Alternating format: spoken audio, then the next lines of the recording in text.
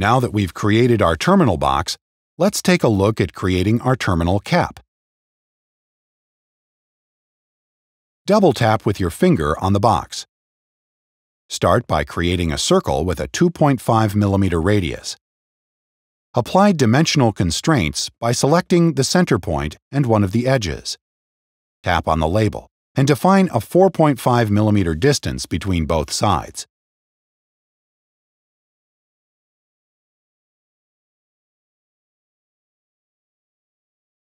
Draw a horizontal line from the midpoint. We need it for mirror. Exit Sketch Mode and go to the Mirror tool. Select the circle, tap Next. Tap on the vertical line as a mirror axis. Tap Done. Repeat this process with the horizontal line as the mirror axis. Go to a 3D view by swiping upwards with your fingers.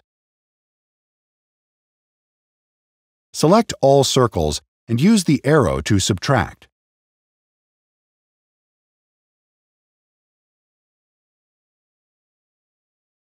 Open Items and reorganize your bodies.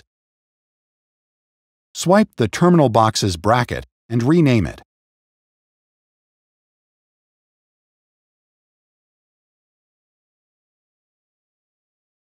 Move the leftover fin parts to their designated folder.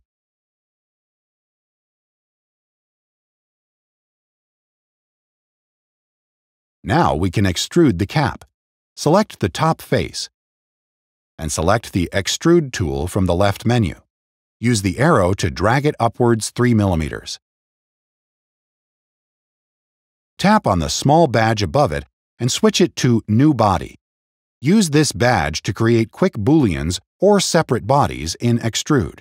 Go to Items and rename the body to Terminal Cap.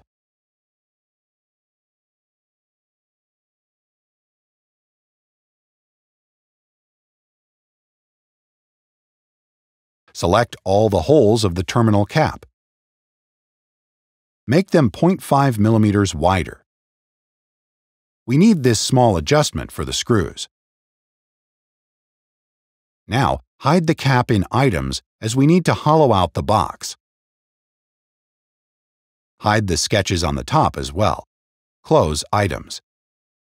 Select the top face and tap on Shell in the left menu. Use the arrow or label to define the wall thickness. Set it to 2 mm. Tap on the grid or the Deselect All icon. Now, let's color the box red in Tools/Colors.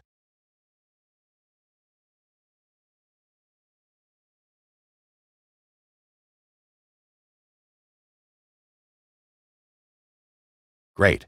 Let's unhide the cap and we're ready.